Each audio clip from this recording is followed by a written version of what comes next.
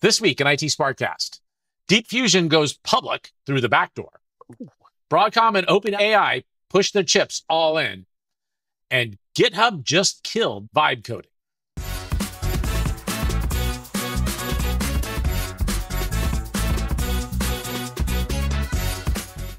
Greetings and welcome to IT SPARC Cast News Bytes. I'm your host, John Barger. And I'm your host, Lou Schmidt. Let's go see what's going on out there. It's Monday, September 15th. IT SPARC Cast News Bytes is a digest of the IT news over the last week with insights, opinions, and a little sarcasm from two experts, each with over 20 years of experience working in IT or for IT vendors. And now, the News Bytes. So I saw some grumbling about this one, John. Can you tell me what's going on with GitHub? Yeah, so this is interesting. So GitHub has just recently released something called Spec-Kit. So it's a set of tools and a paradigm, which I think will be a product manager's dream. And the reason I say that is that it's a new paradigm that's called spec-driven development. And so if anybody's not familiar, GitHub is a code repository. It's a place that's it's owned by Microsoft. They bought it a bunch of years ago. It's part of their open source efforts. It's a really great tool for source code management, for version control, and so forth. And what spec-driven development is it flips that traditional method of coding on its head, where the specifications become the executable. You are directly producing the implementations rather than merely the guidelines. So what you're doing is you're defining the spec, you're defining the environments that are used, you're defining even the large language models that will be involved in building the code, and then allowing all the tools to work together to end up with an end result. As opposed to traditional vibe coding meaning like it's been around for 100 years, right? But in what we've been known as vibe coding up till now is you sit down at your development tool of choice with an LLM, you start saying, build something that looks like this, and then you iterate on this. With this spec-driven development, you really think more like a product manager. You build a full spec from soup to nuts. You design everything, the target environment, the languages you want to write it in, all these different pieces, and then feed that into the tool set and then build it out from there. This actually seems like it's something really exciting and something that I am going to start working on. I actually have a couple of ideas for some tools that I want to build, and I'm going to look at this as my way of doing it. This one, just to me, again, seems like going from document to executable, and honestly kind of bypassing a few middlemen, if you will.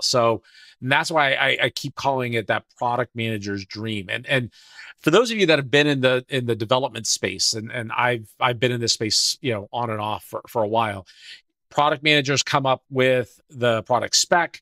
They do the research of what does the market want, how should it work, all the different parameters. They build a large document. They provide that to engineering. Engineering builds it.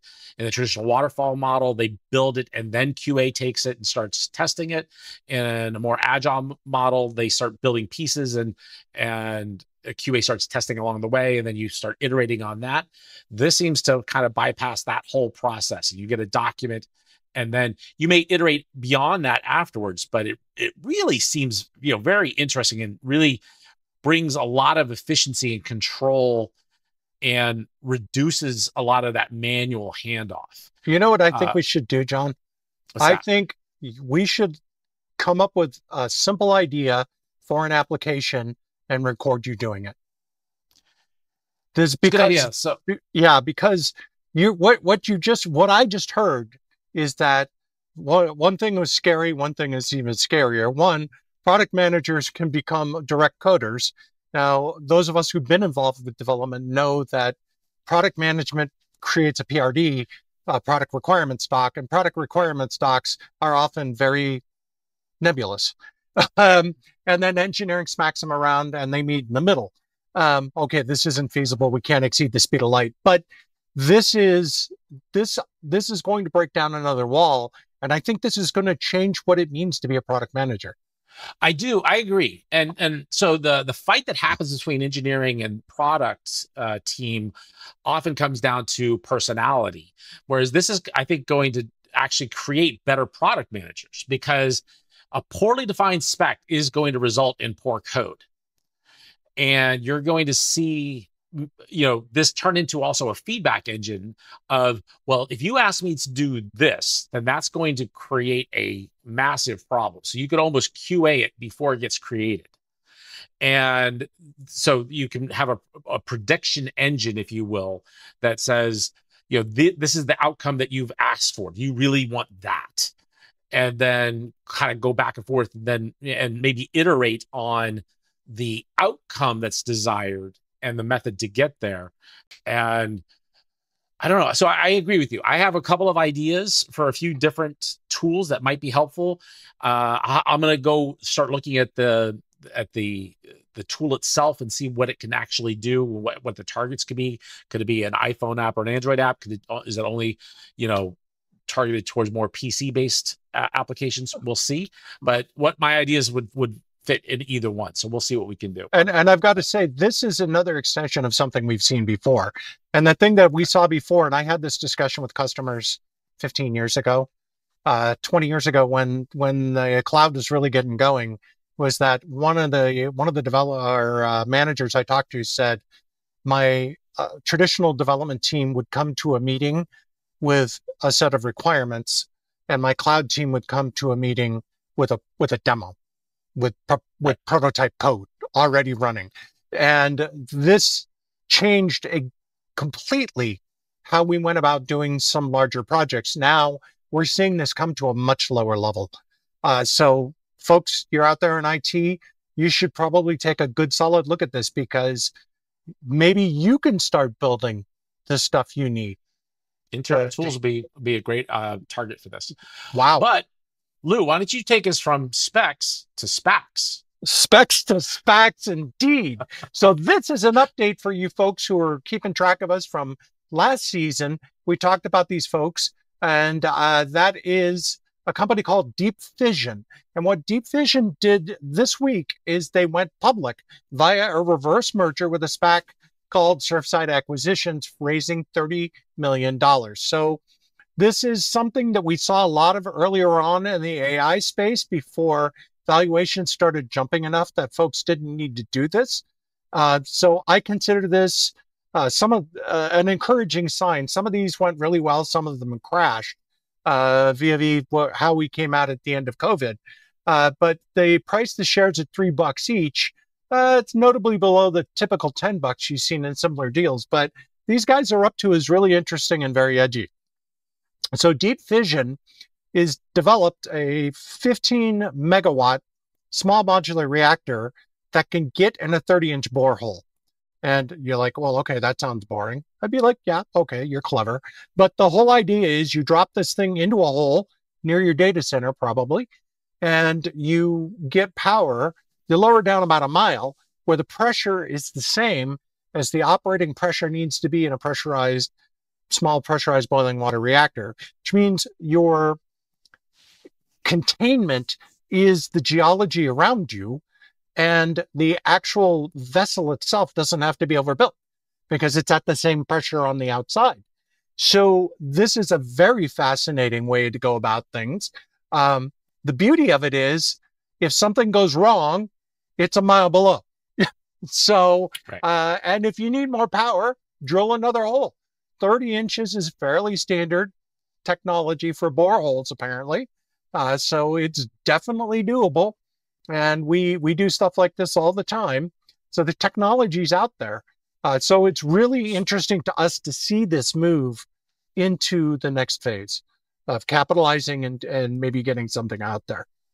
The other interesting part is the way they went public. And so we use the term SPAC. So SPAC is a special purpose acquisition company. And so what that is that basically there was a company that was already public, and Deep Fission acquired that company and effectively became public by buying that company. And so it's a really interesting way to accomplish that without having to go through the process of going through an IPO. And so there's a lot of different reasons you might want to do that. And some of those might be that we just want to get there. And there's also other reasons that maybe are a little less like above board. You know, maybe we don't want to go through the data exposure that's required, you know, what's going on certain areas there. But that being said, I'm not suggesting that that's the case, but there are a number of different reasons. But it also is an expedient way to get there. It's effectively instant IPO. And it's worth noting one thing, my friend, and that is they have signed a deal with data center developer Endeavor for co-develop 2 gigawatts of underground nuclear capability. That's great. And they were chosen for the U.S. Department of Energy's reactor pilot program, which is going to streamline permitting. So I think personally they're trying to get on the momentum. So there's a lot of motion going on in the small modular reactor space right now. Yeah. And things are starting to break loose. We're starting to see news of deployments and planned deployments and testing. And now they need to get ahead because there's a lot of good ideas out there. Yeah, I agree. And I think that, you know, we keep saying that this is going to be the future, these small modular reactors or other forms of nuclear power. And the thing, Sam Altman came out just like about a month ago and said that OpenAI and the other AI vendors would be much farther ahead, and we would have much more powerful models if we had more available compute.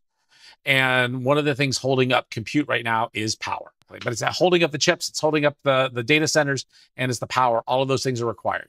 But dude, I didn't even slip you a 20 and you gave me a perfect one. There you go. So when it comes to chips, OpenAI has announced that they are launching their first AI chip with Broadcom, and they will be shipping those in 2026. That's fast. So that is fast. So So Broadcom is one of the leading chipset manufacturers out there. They have not yet started working in the artificial intelligence chip space yet. That's really been largely on NVIDIA's side, and some of the other chip manufacturers have applied AI into their existing chipsets, but now Broadcom is stepping into it directly hand in hand with OpenAI, and they're again expecting mass production in 2026. And it's going to be designed specifically for use by OpenAI's data centers and will not be made available to external customers for any known period of time. Do you actually believe that?